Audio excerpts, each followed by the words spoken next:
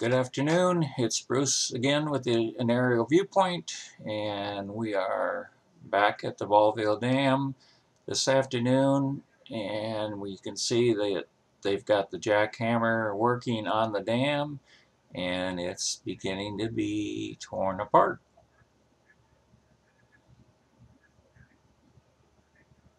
This is the spillway, or where the floodgates were, and what he's doing now is removing these fins so that they can get a little bit of debris and use that as road material so they can get closer to the dam when they begin cutting on the actual dam. And that should be sometime tomorrow, and we will be back here to video it.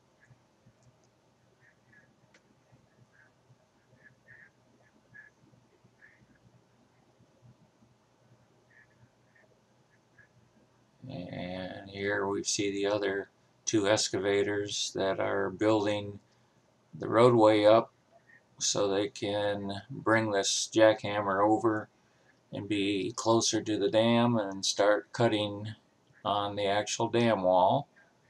I believe they first will start by extending the notch, cutting it deeper and wider. So we'll probably begin that tomorrow.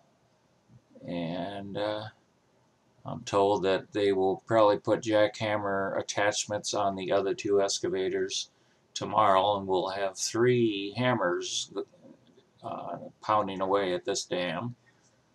So we're looking forward to coming back tomorrow and watching the action.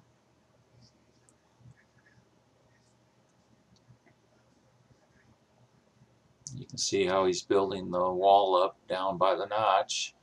They want to try to get the excavator up there high enough that he can work the jackhammer and be right at eye level from the cab to where he's going to be cutting.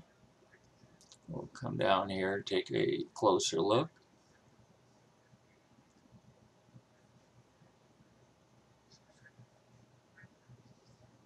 Seems a lot of work to move that stone. They move it from one spot to another and then move it from there to another spot. But guys are actually coming along quite quick. I'm surprised on how fast those things can move a lot of ground, or a lot of rock in this instance. That'll be it for today. We will have some more in the morning.